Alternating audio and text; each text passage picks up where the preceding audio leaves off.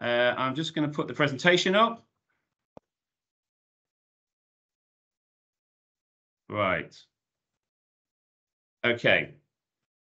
Okay, brilliant. So there's a Slido link in there as well in the presentation, so if you need it. So what we're going to do today is we're just going to work through a number of sections around some of the changes that have been announced in December and what this is going to mean for planning in 2024 for local authorities. So the way we're going to do this, we're going to do this through three sections. We're going to look at three sections. We're going to have one section looking at local plans. We're going to do another section looking at decision making around planning applications. Another section looking at planning and the environment, and then a fourth section at the end where we're just going to talk about the peer role that we have, because we work very closely with our councillor peers on a number of areas of work, and it felt like a grand opportunity to sort of talk about it. So in which case, I'm going to hand over to my colleague Rachel just to talk you through a bit of an update around local plans. Yes, good evening, everybody, and thank you for inviting us along today. It's great to see you all. My name's Rachel Ferry-Jones, and I'm a Principal Consultant at the Planning Advisory Service, PAS. And over the last few years, part of my work has been around supporting councils with plan making. And so we thought it'd be helpful to give you an update on what's happening on plan making and local plans. I think the first thing to say is, as councillors, you know that you play an absolute crucial role in local governance. And you can someone mute themselves. Great, thank you. Yeah, and it's critical that you understand your local plan, and it's critical because understanding your local plan will make sure that the right decisions are being made to ensure that the development of your area and the impact on your community aligns with your long-term corporate goals. And really, the local plan is your spatial interpretation of what those corporate objectives might be. So I'm going to cover sort of recent and important developments, particularly at a national level in terms of legislation guidance. Also looking a little bit at the work that we do as PAS to support councils in plan making, what we've learned from that work that we're then able to share with other councils and officers, and also what's coming over the hill, what's on the horizon. Could I have the next slide, please, Steve? So there's been, before we talk about the National Planning Policy Framework, I think it's worth referencing that there's been an awful lot of consultation, updates to policy, updates to guidance, things coming over the hill, and it can be quite confusing. It's confusing for me, and I work on it 5 days a week, just in terms of how did Simon Ricketts reference it in a recent blog? It's a treasure hunt to actually understand when something's being implemented, how it's being implemented, and indeed if it's being implemented. And I think there's a lot in the planning world. We learn things through verbal interpretations. And if you're at any point unsure, well, is this actually happening yet, or is it something government are consulting on? Do ask your officers, because I think it's a really confusing time with all of these different things happening. So moving to the National Planning Policy Framework, which of course sets the policies within which local plans in your council must be in conformity with. December 2022, we saw a consultation. December 2023, we saw a revised publication of the, I'll shorten it to NPPF. What's really key in the revised published NPPF is that government remain absolutely committed to the priority of a plan-led system, and that updating your local plans, having an up-to-date local plan is key, and they encourage councils to continue to prepare and maintain an up-to-date local plan. They also, you might remember in the consultation, there was discussion about how you set your housing need figure. And there's a standard methodology, and government's starting point has been in recent years that we all use as councils that standard method to calculate your housing need. All councils across the country use that same method. The NPPF has clarified that that's an advisory. It's a starting point. And it does make reference to there being potentially exceptional circumstances where you might be able to use a different formula to look at your need. But it only gives one example, and that example is if your potentially demographics are different, because, for example, you might be an island with no land bridge, with a particularly elderly high proportion of residents. That's the only example we've got. We do know of one authority that, only one authority that did manage to change that method, and that's because they were a development corporation and the level of data that they needed was so small that it didn't actually fit in with the standard method. But perhaps more importantly is understanding that's your need. You start with your need of what your forecast future. What goes into your plan is your housing requirement. And that figure might change when you start to look at constraints in your area. Constraints, for example, could be you're Brighton, you've got the sea and you've got nowhere else to build.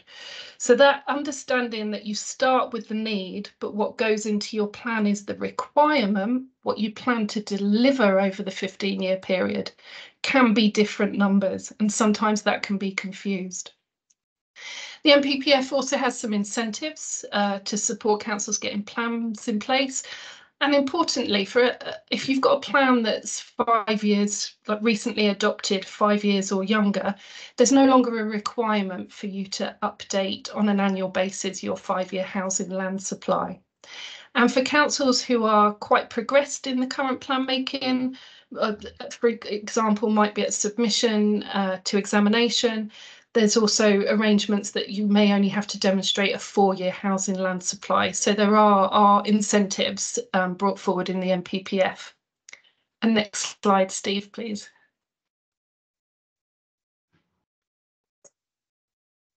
Back one. Thanks.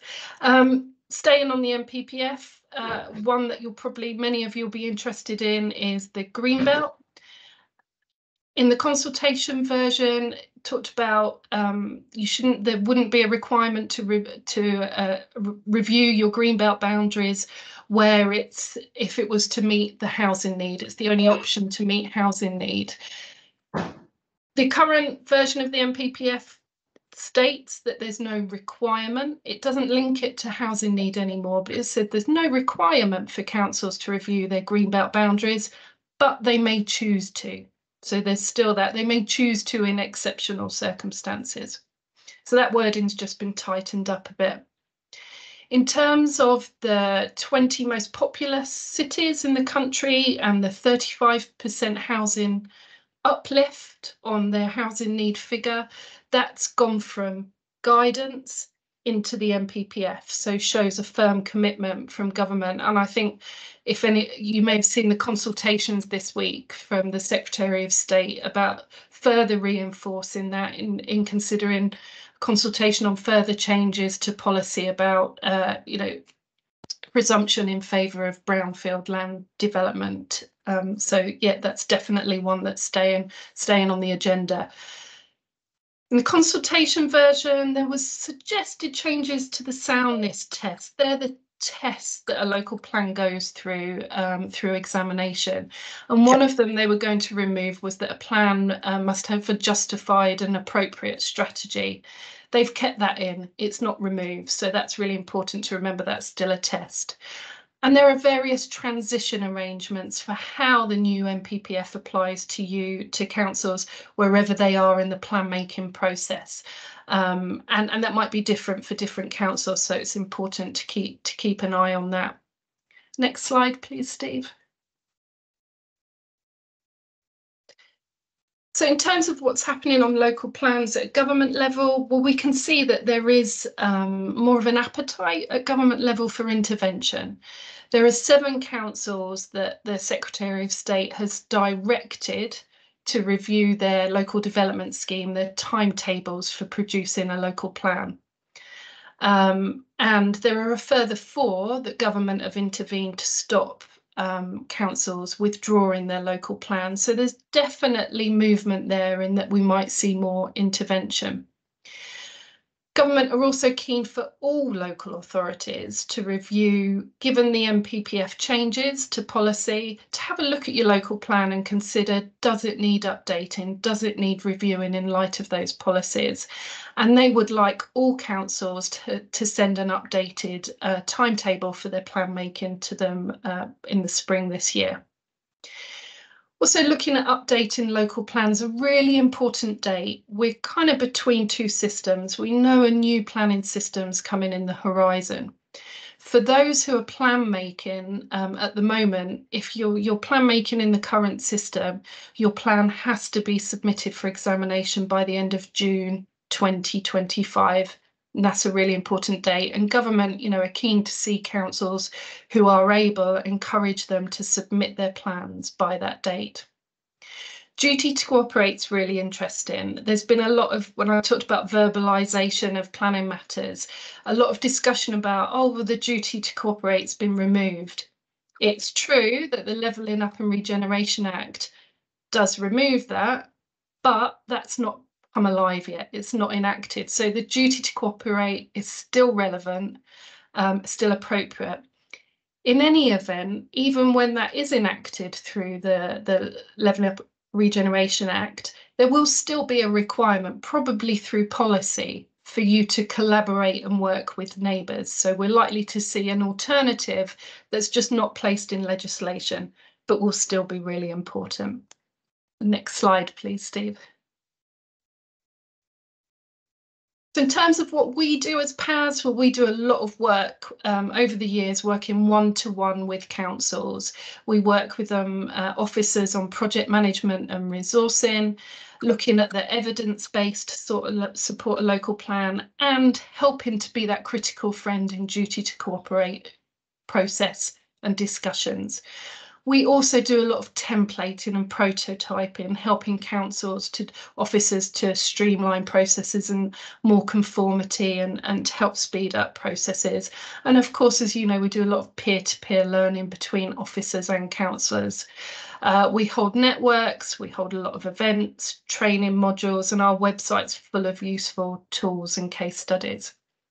Next slide, Steve, please. But what have we learned in all this work that we're doing with councils and on plan making? We've learned a lot of lessons, what councils do well and what's more challenging, and we share them amongst other council areas. So what's important to get right in plan making? Number one is project management. Often with resources the way they are, and that officers can struggle with project management. Are timelines realistic? Have you got the right resources in place? What areas you look at? So we do a lot of work, and we've learned that that is so important in keeping a plan on time. But it's also important in understanding, and where you guys all are so important, is the decision-making process and the governance. You've got to have a really tight governance that everybody understands, and plan making's a long process. And you need to make sure at every periodic, the right people, the right councillors are looking at it, that you're trying to make sure that there's not going to be any unknowns down the line that completely derail your plan. Understanding, are there boards, are there scrutiny committees, what officer and senior leadership arrangements are in place to get the decisions that we need? Are there things that can be delegated to officers to move things along? Consultation and engagement, really, really tricky issue for lots and lots of councils. We know that statutory consultees have also got their own resource issues, their own timetabling of the way they work. So how do we make that better through good engagement plans, stakeholder mapping, perhaps trying to use any conversations you have with statutory consultees to discuss multiple matters than one thing at a time? Evidence. We're all really, really risk averse, understandably, because of the challenges that can be faced at examination on a local plan. But it's trying to actually help understand, what evidence do we really need to support our local plan? What needs updating? And what's a proportionate update to things that we already have in our hands within the council? And leadership. You'll understand more than anyone. Sometimes political cycles can be quite short. You might have a change in senior leadership teams. And plan making process is a continual process and it can take a long time. So ensuring that senior leadership teams have that buy-in early on, that you help them to understand that plan making is a long process and that there are periods where you can affect change, and it doesn't necessarily mean that you have to start right from the beginning again. So really onboarding as early on as possible and making sure that that plan is for the communities. There's inevitably tensions between different aspirations, but it's finding a way to work with that.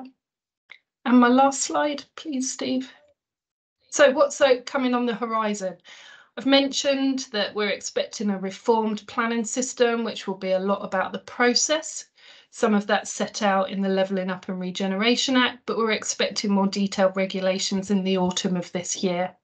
Probably most importantly is government's push for us to work faster, more streamlined, more intelligently on getting a plan in place in a 30-month period.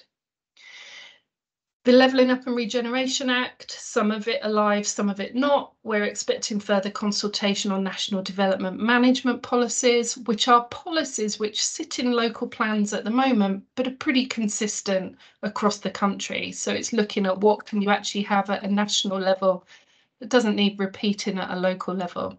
Street votes consultation, that's about developing street vote orders with residents on a street to effectively grant planning permission for certain works.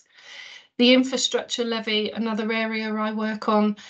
We've seen one consultation. I think we'll see another consultation on how that might work before we see regulations. And something I'm sure you're all interested in, climate change, net zero. How can a local plan help with that? I think the first thing to say is local plan's not the answer. The answer is going to be a multiplicity of interventions and policy and regulations, but it is something that can help with this issue. And government in the NPPF have added a paragraph on added weight on energy efficiency, adaptation of buildings in decision making. And there are some innovative authorities out there who are looking at how a local plan can support it.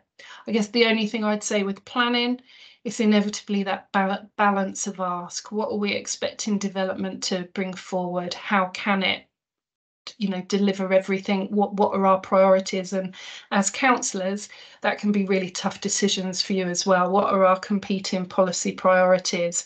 How are we going to reconcile this? And what are we going to expect from development coming forward? And finally, the next government. Who knows whether new planning measures that affect local plans will come in. Thank you, Steve. Thank you, Rachel. I can see lots of questions coming in on Slido regarding elements of plan making, which we'll kind of come back to at the end. Next, I'm just asking my colleague Liz to just talk you through the sort of development management side of things and the changes there. So Liz, over to you. Thanks, Steve, and hello to all of you councillors. Good to be here. I work at PAS and I'm involved in development management. And very much like Rachel, I'm going to run through what DM is. I'm just going to pass over that quickly because I know that a lot of you are involved in development management and planning committee, what we're doing at the moment, what we're learning and what's on the horizon. So next slide. Okay, so most of you will know this already, but development management is the name for the planning application service. So it's the kind of delivery end. It's the opposite end of the spectrum to policy making. It's the delivery end, and it's delivering your policies on the ground through decision making on individual planning applications. It's important that your planning application service or development management service is efficient to provide a good customer service to residents, but also that the outcomes of your DM service are positive and good and developments in the right place. It delivers you investments in your area, regeneration, and creates better places. So that's what DM aims to do. And local planning authorities and planning committees have a key role in making decisions, particularly on major and controversial planning applications. So they've got a critical role, but it's a quasi-judicial role, so slightly different to other committees in that it's non-political, and the role you have as a ward councillor is very different to the role you have as someone who sits on planning committee, which I'm sure you're aware of. And don't forget also planning enforcement, which is also part of development management, and what that does is it makes sure that development is implemented as it's been permitted, and it can be a real bugbear for a lot of authorities. Next slide. So there have been some things happening over the last year that I was going to draw your attention to, and I don't think I need to say this to you, but locally planning is a really big issue. It's a very high profile and visible issue, particularly in terms of decision making in your councils. So it's probably in your local papers every time planning committee comes up, you've got items about applications that have been decided or what's gone wrong. Nationally, the picture is probably, I mean, there have been press releases this week, haven't there, from the government, but it does largely revolve around housing and housing delivery and how planning can do better in helping to deliver more housing, which is much needed in the country. So there's a lot of interest at the moment and a lot of change in planning, as Rachel has pointed out. Another trend that has happened probably over a number of years has been an increase in permitted development. And permitted development means that you don't need planning permission to carry out certain works, certain development works. So, and that's normally, I mean, some of the things you might have seen are office to residential, that's been in the news a lot. Other areas are adding stories to existing buildings that can be done under permitted development. Instead of express planning permission, these larger things are dealt with through something called prior approval, where a set of tests are applied, but the council isn't allowed to apply their policies. So that's becoming, that relaxation of planning rules is becoming a bigger pattern. Fees have been increased. I think it's the first time in about 4 or 5 years or longer. They're set nationally. This has been long heralded, and the purpose of it is to better fund planning application services. For the next bullet point, really, because there are significant and identified challenges around recruitment and retention of planning staff, particularly in the area of, you know, where you have experienced specialists and experienced planners. It's getting harder and harder for councils to recruit and retain. Another area for DM that's been happening for a while now is that it's becoming more complicated as more legislation unrolls, whether it's to do with sustainability, fire safety, the Environment Act and Biodiversity Net Gain. It's getting more complex, which means you need more skills as officers to deal with it and more training as councillors to receive applications that have those matters in them. And also we're hearing that performance is going to change, and I'll be talking about that a bit later. But the performance rules, I suppose, development management and planning application performance, it's been highly checked and measured and tested against performance rules, and I will talk about them very briefly, but it's something that the government looks at very closely. So next slide. So that, I suppose that neatly moves on to areas where councils are struggling with achieving government set performance targets. Quickly run through, you probably know these off by heart, don't you? So in terms of quality, as a local planning authority, you're expected that no more than 10% of major or non-major applications are determined, are not overturned at appeal. So that's the test, and you get caught on majors. That's the one that councils normally get caught on. In terms of speed, on non-majors, you're expected to get 70% of applications determined in time. and that's 60% for majors. But what you are allowed to do is there's a mechanism called extensions of time, which allows you to negotiate. The purpose is to allow you to negotiate and get better schemes as part of the planning application process. But they are, you know, I think councils will acknowledge this, they are used quite significantly to try and to meet the performance targets. So in terms of where we are at the moment, the government has strongly signalled that it's taking a tougher line on councils that aren't meeting those targets.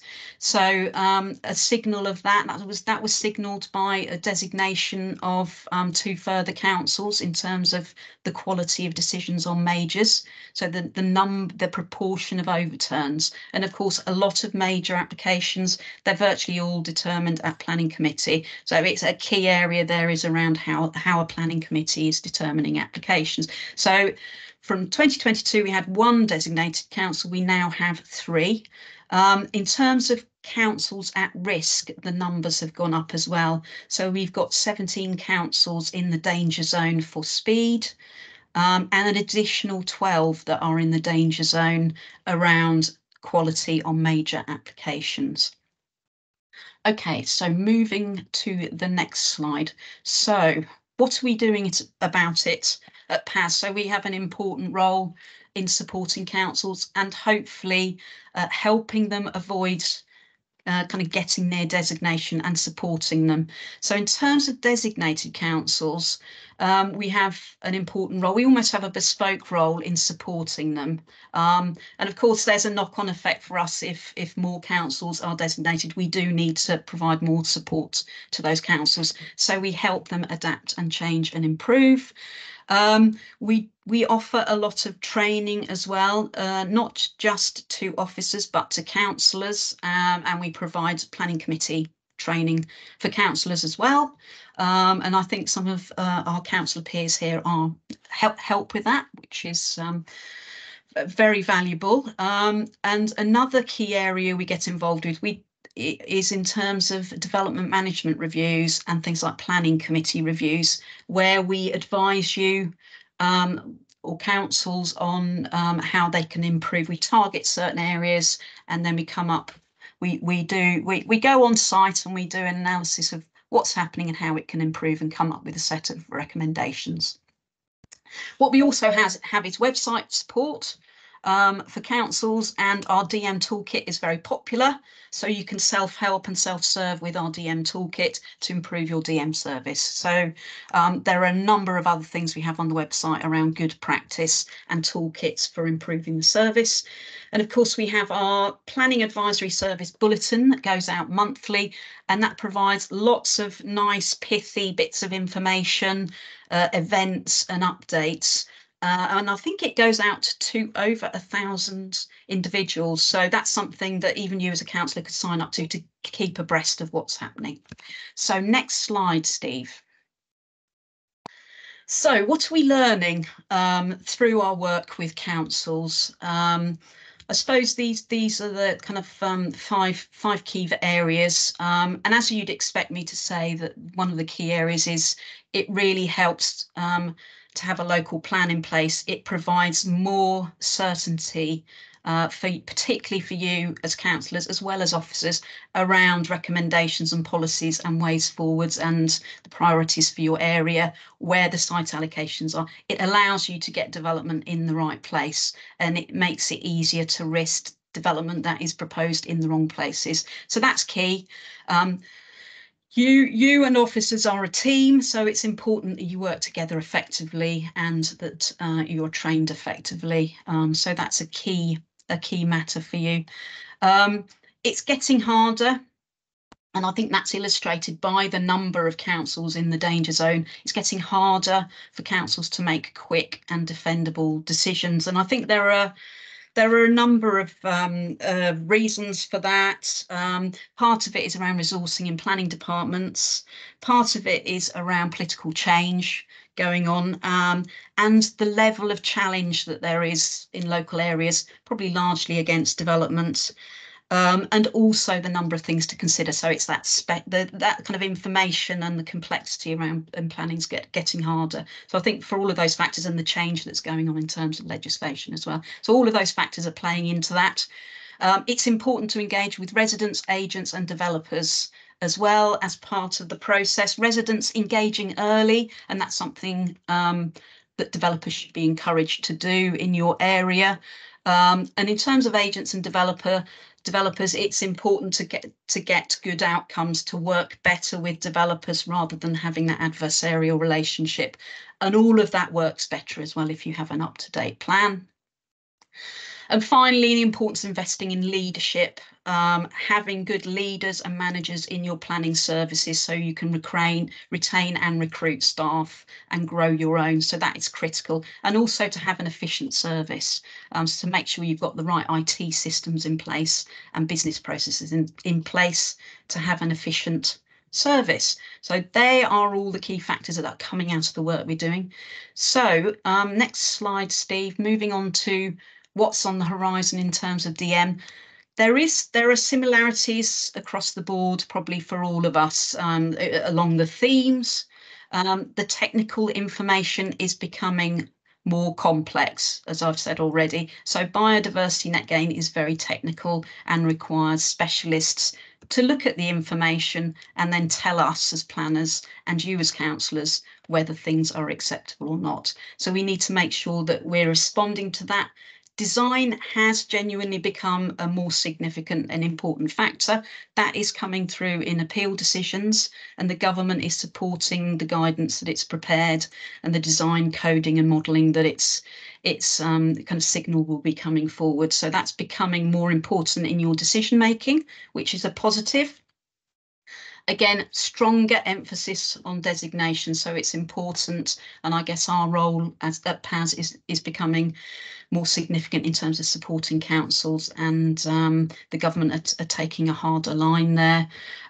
Changes in performance criteria I talked about before. Extensions of time there'll be a different view on those. We know that Michael Gove in his speech said that they are used for gaming the system. So he will be announcing soon proposals around how to control that. So councils need to be aware of that in terms of achieving the performance standards. Good news is that statutory consultees will come under greater scrutiny, if I can say scrutiny. So that we don't quite know the detail of that, but they will be held to account around timeliness on providing advice to local planning authorities, and that is really going to help councils improve their performance. There are also going to be new measures around getting better cost recovery around more complex planning applications. Again, that is stuff we're going to hear shortly in the new, in spring, I think, is an area. So we're going to hear about that shortly. Moving on to the next slide. Okay, I think we've jumped. Have we jumped? I was expecting. That's one. Okay, all right. The world of DM is wrapped up.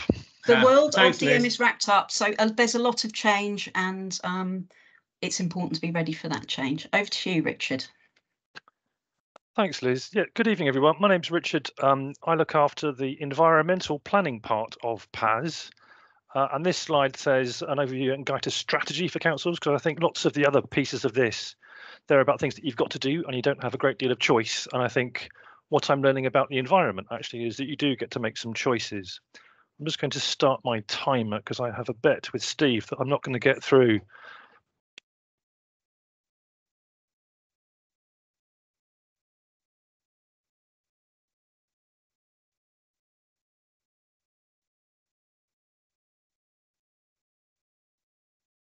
Are you still with us, Rich?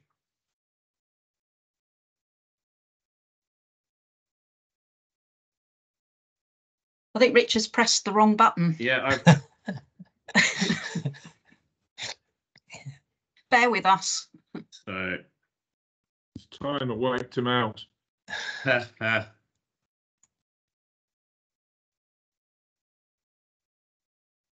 I'll tell you, I shall cover Richard's whilst he's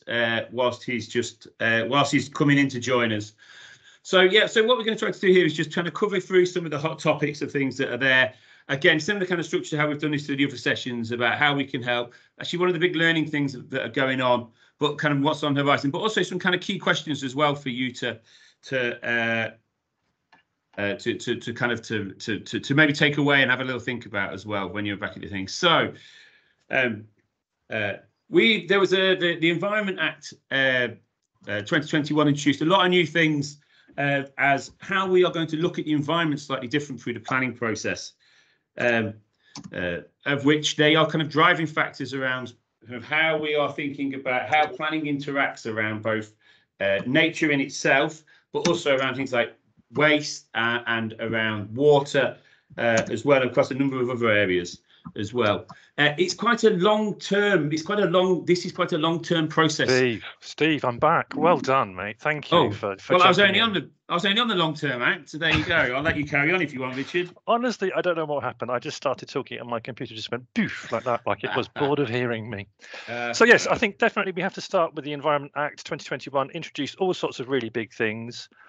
Some of which we do understand. So biodiversity net gain started this week, which you've probably heard about because it's going to bite on all new major planning applications, and it will bite later in the year on non-major planning applications. And some of it, I have to say, is still up for grabs. I mean, I think some of my colleagues spend lots of time worrying about what happens on the coast, what happens with erosion, what happens when you have a landfill that's falling into the sea, who's responsible for it, what are we supposed to do about it? So some of it, I think, is still very much an evolving piece. And I think what it does is it plays alongside other commitments that you've made about the environment as a council, whether you've made, kind of a local statement of a biodiversity emergency or an ecological emergency, or you've got a carbon reduction target, and all of this kind of goes into the same melting pot. Next slide, Steve. So I suppose that's the big picture thinking about the environment. To draw it in a little bit more closely, just to think about the planning bit of this. Again, for the first time, we are, as a country, embarking on making local nature recovery strategies. There are 48 of them. They follow largely county areas, the larger unitary areas. I think there's a couple of combined authorities that are charged with making them. It's the first time that we've ever done it. And for me, I think it's kind of an opening statement of what's where and how good it looks and what we might be able to do to make it better. I think it's really early days to say much about the success of it. I think we're waiting to see, personally, to be frank, I think I'm waiting to see, okay, we can write some of this stuff down, but then what do we do next? Like, can we just not have a strategy that's in a book, but also can we have a strategy that leads to some sort of delivery plan, an improvement plan, that kind of thing? The 10% increase in biodiversity for planning applications, that is going to start. And if you're on planning committee, you will start to see them in a few months' time in front of you, where you'll get to hopefully see a better commitment to preserve and enhance habitats, both on site and locally. There's a new thing called a protected site strategy, which again has been designed by Natural England as a way of kind of using the convening power to try to get a number of different organisations to work together to improve some of our most special sites, our kind of triple SIs, our sites with special habitats, special animals in them, because often it isn't, the cause of poor quality isn't simple and isn't single. It's not about helping kind of one organisation or one farmer to do something differently. It requires coordination, and that's what protected site strategies are supposed to do. And of course, we're doing all this in the teeth of a real kind of sharpening of the public focus, the public mood about water and about rivers more generally, whether it's just water availability. People are talking about the Cambridge, etc., about whether there's actually enough water to make it work. Water quality, or otherwise river quality, particularly, is in the news the whole time. And obviously, depending on the season, there's flooding to think about too. Steve, next slide. So that's the picture of the environment. How can we help? I think it's fair to say that the environmental planning side of PAS is quite new. We've been going for only a couple of years. It's grown from having very, very little to say about the environment to having quite a lot to say about the environment. It's almost half of what we do now, and we work not just with the Department of Levelling Up Housing and Communities, but with DEFRA for Natural England, and as organisations like us often end up doing. I mean, our job in some ways is to take various different bits of government that are talking about similar things, sometimes in quite different ways, and trying to synthesize something out of it that makes sense for local government and makes sense for councils like yours. I'm afraid to say that at the moment our offer is mostly officer centric. We focused on understanding the technical side of things and the regulatory side of things. It is a kind of commitment that I've got that in time, and hopefully fairly soon, we're going to get around to talking about the politics. We're going to get around to talking about the leadership, because that's what's really going to drive this. And also it's a way of kind of unlocking all of the potential that you've got. I mean, it's a recurring theme in my work that I meet incredibly passionate, switched on people who really want to move this agenda forward, and they don't really know how to. And when I sort of talk to them about how they try to engage the wider council and the wider corporate kind of body and the councillors, they don't really know how to. So perhaps one thing that you can do is to work out where all these people are hiding in your council and ask them some questions. Steve, next slide, please. So carrying on, we've got a big officer network at the moment, because to be fair to everybody, our main focus has been this kind of deadline of this week for the introduction of biodiversity net gain. I'm very keen that it's not seen as something technical and big and scary, but it is a little bit technical and it is a little bit big and a little bit scary, and it was a very hard deadline, so we've been mainly focused about that. You'll notice that the councillor's guide doesn't have an underline on that. I was really hoping to have it ready for today, so I could say, here's a thing that we've made just for you, and it's brand new. It's probably going to be out next week, but when we share these slides, that will have an underline on it, and there will be a link about what do you need to know, particularly when you're sitting on a planning committee, about what you can reasonably push developers to do and what you can't reasonably ask developers to do. There's also a nature toolkit that we're launching in the spring. This is a kind of structured approach to take your council through kind of three chunks of work, effectively saying, you as a council, you probably own land, you probably operate services, and you probably have a really powerful network, and into parish councils and neighbouring organisations and nature trusts and all the rest of it. Are you sure that you've done all you can? Are there any things that you can do that might be fairly cheap and might be fairly easy for you to do, but will have a good impact? And what can you do that links back to that thing I was talking before about the local nature recovery strategy? What are your opportunities to do things better for nature? Some of you, some unhappy bunch of you, will know what I mean when I say nutrient neutrality, and the rest of you will be blissfully unaware. It's one of the most horrible problems that we've done, I think, ever in PAS, actually, and that's saying something. So we've been working with those catchments that have had a nutrient neutrality notice because of river pollution. There's been a recent round of money awarded, and we're working with the councils to understand how to set up kind of mitigation schemes. And then the last thing, protected site strategies. I mentioned them before. We're not really waiting to be told what they're going to do and how they're going to work. We're going to try and go out there and find a few places and to pilot some, and to see whether they actually do the job of helping people work together. Steve. So I suppose just to pause then for a moment or two of reflection. And again, it is all quite new, and every day is a school day for me at the moment. And I think the first thing, or the prime question, if that doesn't sound slightly grand, the main thing I think I wrestle with most days is whether or not we collectively understand the role or the opportunity for local government in all of this. Because for every council saying, brilliant, do you know what, I want to be more involved in the management of water quality, I've got a real kind of opportunity here to represent the needs of the water and the river users, and we're going to get involved. There are also kind of risks, and I don't know that we really yet understand what incentives we can find for local government to step up and deliver on some of these complicated agendas, because yeah, there are long-term potential risks and we don't really understand how to incentivize the opportunities, I don't think yet. But personally, again, I suppose I feel that it would be remiss not to use the fact that A, you own lots of land, and B, you know people who operate lots of land, and you've got both hard and soft power, and you've got the communities sort of standing behind you, and you've got this wonderful kind of convening role to take some of the energy and the heat that comes to you from communities to do something about this, to actually apply pressure on everyone. So I suppose I don't really understand the role fully, but I'm convinced that local government is going to end up being an important part of the solution of making things better here.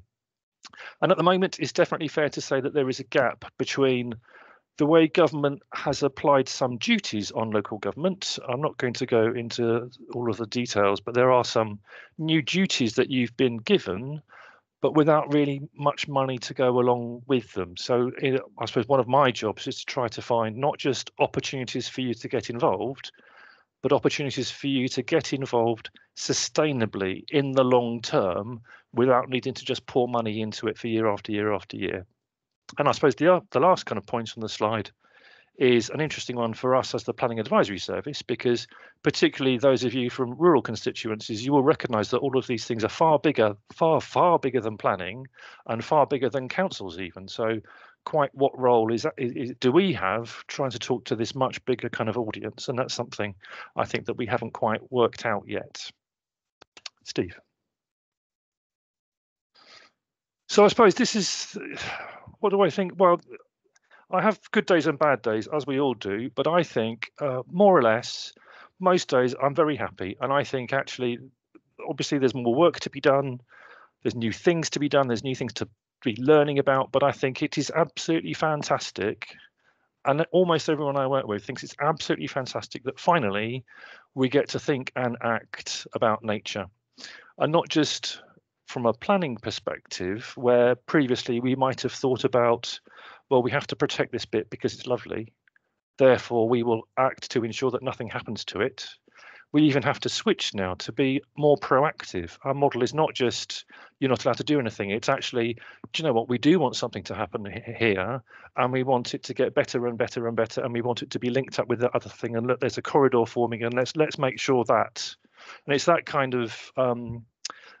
of long-term commitment to delivery that I think is going to really kind of bear fruit really quite quickly. And I think one of the other kind of interesting things, and I'm interested whether this comes across in some of your questions or not, but I think sometimes when you go to the public at large and you talk to them about climate change or carbon reductions or things like that, it's quite a tough sell if you're not talking to the people who are already really keen on it. But I think saying we want to improve nature, we want to improve birds, we want to improve pollinators, we want to improve all these kind of quite relatable things. I think this is quite, we're pushing at an open door here, I think, with communities. I think there is, because of DEFRA's involvement perhaps, there's also a kind of interesting position for councils about how you engage with something which at its heart has a kind of market concept at the middle of it. So when you're thinking about planning, your starting point is from a gently kind of regulatory perspective. But now I think we're seeing places like organisations like the Environment Bank sort of buy sites, invest in them, create new habitats because they believe they can then sell them on to people who are going to need to have something sort of identifiable as mitigation. And we're starting to see some councils and groups of councils starting to set up special purpose vehicles, sort of arm's length organisations, so that they can trade more freely, they can operate more freely than councils can. I think everyone's going into that with kind of very wary kind of eye, but that's definitely happening, and there are 2 or 3 of them already. And I think one of the things that is difficult for all of us, is when you're starting to think about, well, okay, let's lean into this, let's do some kind of good work here. I think it's really easy to kind of go into a little spin slightly, because you're thinking about, well, habitats and nature and health and the economy and carbon and public health and tree cover and some of the other aspects of the environmental improvement plan. It's all kind of linked. It all feels quite complicated. It's not quite sure what the first step is. Almost everyone that I talk to accepts big, beautiful, bold kind of agenda here, but practically, what do you do tomorrow? And I think that's a really kind of interesting question, and that's, if you like, the question that's at the heart of our nature kind of toolkit, about trying to help you understand how ambitious you want to be and actually practically where you can start. Next slide, Steve. So on the horizon, so that sort of brings you up to date. I think the two things for me on the horizon are the environmental improvement plan. So the environmental improvement plan is a massive basket of targets that sort of float around, and they're targets, if you like, for UK PLC. So things like, we're going to have so many more kind of acres or protected, we're going to have so many more trees, we're going to have so many more tree coverage, and there's a translation job to kind of say, well, look, if that's what's going to happen to UK PLC, how does my patch, how does our council kind of play its part in that? And if it requires us to do something differently, or to spend some money, or to do that kind of thing, how does that stack up for us? Because trees are lovely, but they're not free, and you have to maintain them and all that kind of stuff. And kind of there's a job for us all, I think, to unpack the targets in the EIP, which are big and long term, and try to sort of turn them into things that are understandable to us in the short term.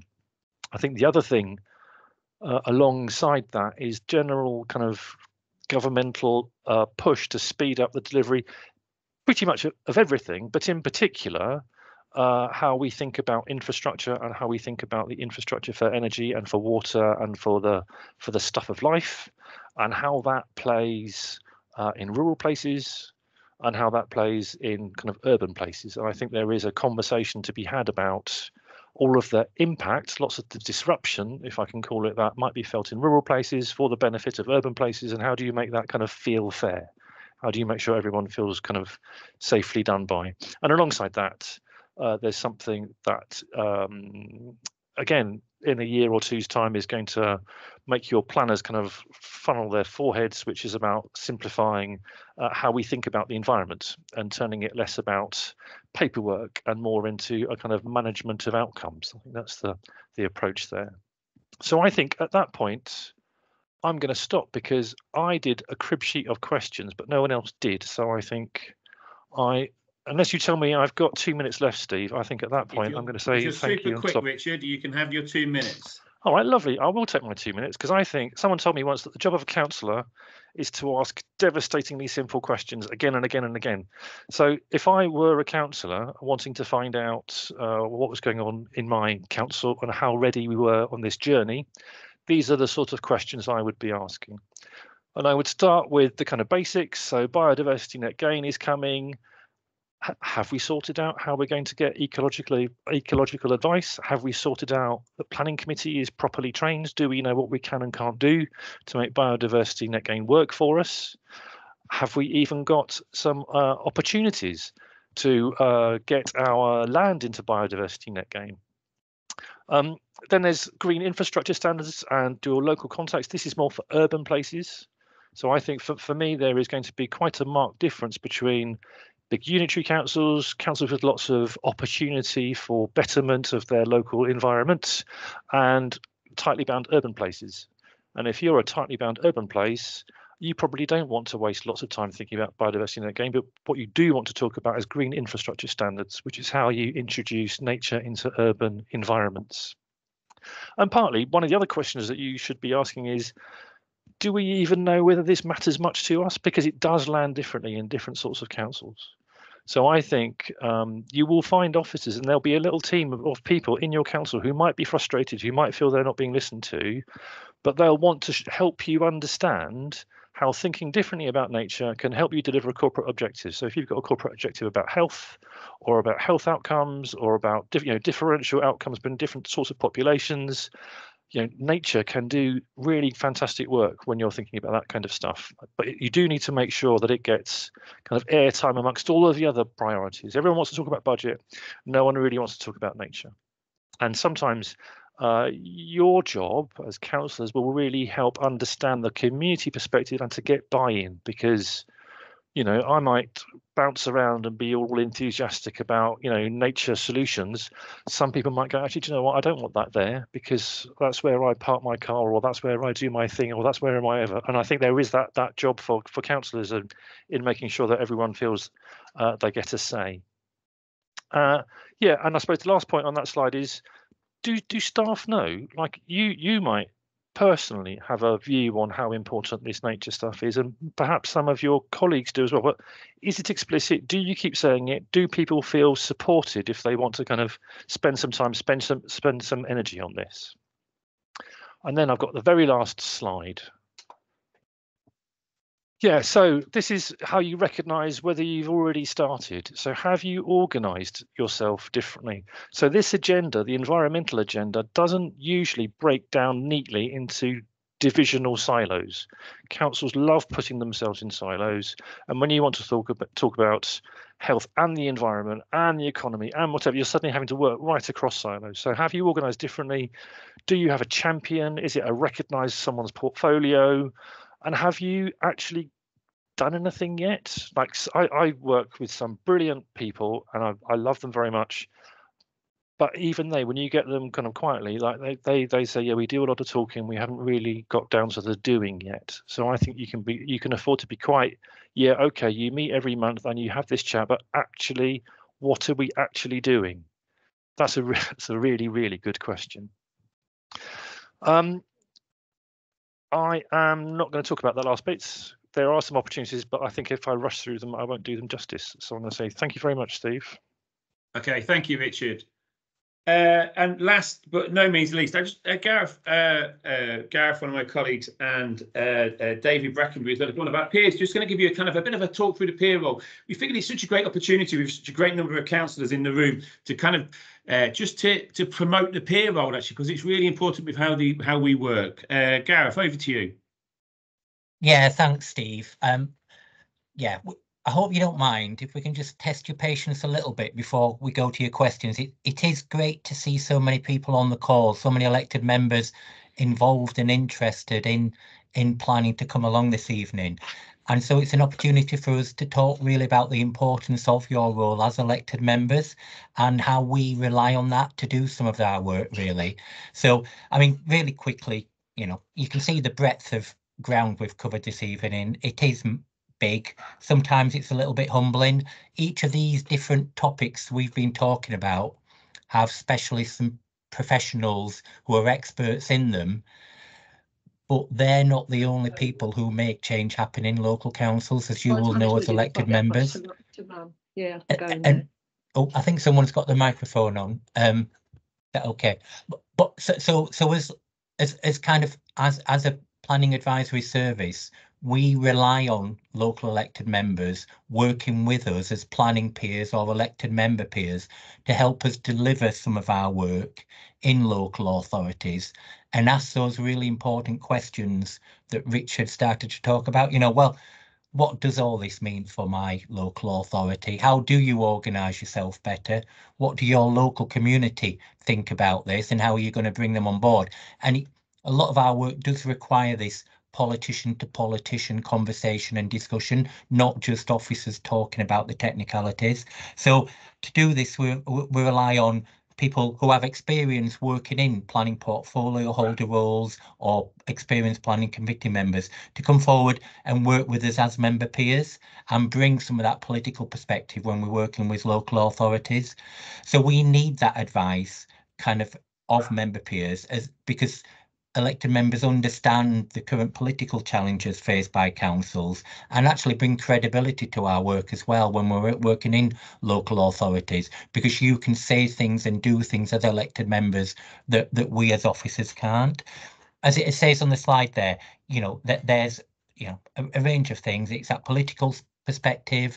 It's about being a critical friend, helping your colleagues in other local authorities by asking them difficult questions and helping them to learn where they can improve and kind of look at opportunities for that learning and improvement. There are lots of ways that you can do that as a peer. Some of them we've mentioned this evening. So we do something called planning peer challenges, where we bring a team of elected members and officers into a local authority to look at their planning service across the whole and how it can be improved. As Liz said, we do a lot of planning committee reviews and planning committee training. That's not just done by an officer. We ask a member peer to come along to help us deliver that kind of exercise as well. And sometimes when we've done these reviews or we've done these peer challenges, follow-up work involves things like individual mentoring and support for elected members in other local authorities to help them kind of take on board and go up to speed and deliver the type of actions that have been recommended in the reviews that we've done. So it is an important role, but I wonder if I could just ask Councillor David Brackenbury, who is one of our peers, just to talk about how it feels from his perspective, and perhaps importantly, David, why you do it as well, because I think there's a lot that you get out of it as well too. Yes, 100%. Yeah. Well, good evening, everybody. And you know, it's nice to see so many people on the call, and it's nice to have the opportunity to actually blow the trumpet for the Planning Advisory Service and the peer review structure, because it really does seem to make a difference. To give a bit of background, I was a district councillor on East Northamptonshire District Council for many years. I was the chair of planning policy in that council, but we already worked with 3 other neighbouring authorities in what is now North Northamptonshire to produce our own joint core strategy, which was adopted in 2016. Subsequently, North Northamptonshire became a unitary. North Northamptonshire and West Northamptonshire covers the ceremonial county. It became a unitary in May 2021, and I was briefly the chair of strategic planning. I think I did 2 meetings, and then I was asked to step up to the executive as the portfolio holder for growth and regeneration, which covers growth and regeneration, many other things, and planning in all its charming iterations. It was suggested that I applied to become a member peer. And I think this is a great idea, because it enables us to actually pick up interesting information and interesting perspectives from other authorities. So I did the sort of form filling and accreditation process, was accepted as a member peer, and I've now done, 3 or 4 planning committee training sessions, and with Gareth, we jointly did and some other friends, we jointly did the Thurrock peer review a few months ago. I got a lot out of that. You know, Thurrock is obviously a council which has got a number of difficulties, a lot of which are corporate, not necessarily planning, but it affects everything. And actually getting into another authority and getting under the skin of it a little bit, it really is useful, because there's nothing any authority does that cannot be of interest to everybody. You know, everybody has something lessons to teach, and you do pick up such a lot. It's really valuable from your own personal development to go in as a member peer, to interact with the officers and friends on the Planning Advisory Service, because they know what they're doing very much, and to try to help the authorities who have asked for the training or asked for the peer reviews. You know, we don't want to go in there as the sort of government inspectors and all of that. It's not the idea at all. The idea is to go in and to be, as the slide said a moment ago, to be critical friends, to try to see what they're doing right and praise what they're doing right, to try to see perhaps areas where they need to improve, and to work with the authority and with their consent and, you know, with their buy-in to improve the planning service of whichever authority you're at, to make it the best it can be. It is hard work, no question about it, but it's very, very rewarding. And as Gareth said in his introduction, it's also very valuable from a member point of view, because Gareth and all his friends and Stephen, they're the experts. All the planning officers, they are the experts. But while we are not experts in planning ourselves, or we shouldn't, in development management and looking at this application, that application, you have to take officer advice. We are all, as councillors, we're democratically elected, and we have accountability to the people who put us in office. And because of that, we have perhaps a better communicative link with the residents of whichever authority you serve in. And it provides a different perspective from the professional planning officer, and indeed the professional planning, the professional planning policy world, which rather indicates what we can and what we can't do. So working as critical friend, but I mean friend, with the authorities that you are working alongside is very rewarding, and it's good for the authority because they get that outside perspective. They get this team for a simple review, for a committee training or something. It might be one officer and one member, but it usually is one officer or more than one officer and a member. For the major planning peer reviews, there will be a number of officers, and there would normally be a member from the controlling group and a member from the opposition group. But of course, in terms of planning, as we all know, planning is apolitical. You leave your party allegiance at the door of the planning committee, and doing the thorough review is terrific because we had 3 excellent officers. Gareth was one, so I'll allow his blushes. And we also had a opposition member peer, lovely guy, Labour member from Salford. And him being Labour, me being Conservative, didn't matter a damn. We got on like a house on fire, and we all 5 of us worked really hard together to give the best review of a challenging situation and to give that best perspective as possible. So in conclusion, I'm sorry I've rambled on a little bit, but in conclusion, if anybody on this call is interested in becoming a member peer, I strongly encourage you to do so. It's very rewarding. It's rewarding for you. It's rewarding for your authority. It's a good opportunity to fly the flag for your authority, and it's really valuable for the authorities that we seek to serve.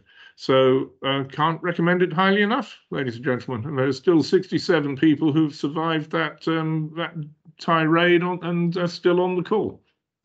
Thank you, David. I mean, the way that we work with our member peers is it's really vital. I mean, members have a very important role to play in planning. Officers don't do this on their own, they do this with members. So actually the input that members have in our work is really vital. And obviously there's lots of new things that are coming up, and there's lots of new things, the things that you've just heard now, and helping councillors to make decisions is what officers are really there to do. And what the member peers do is really kind of help to invigorate that knowledge. So I'm really pleased to see that Angela has put up the link for anybody who is interested in becoming a councillor peer to contact the Conservative group to go. So yeah, thank you, David. I really appreciate you giving us your time today. I know it's election day today in your area, so hopefully your feet are well rested. Well, I've had an hour off listening to this very interesting presentation. So when this breaks up, I shall go back to see what last minute knocking up in the sunny Wellingborough by-election. So watch your newspapers tomorrow. That's great. So we're going to go into some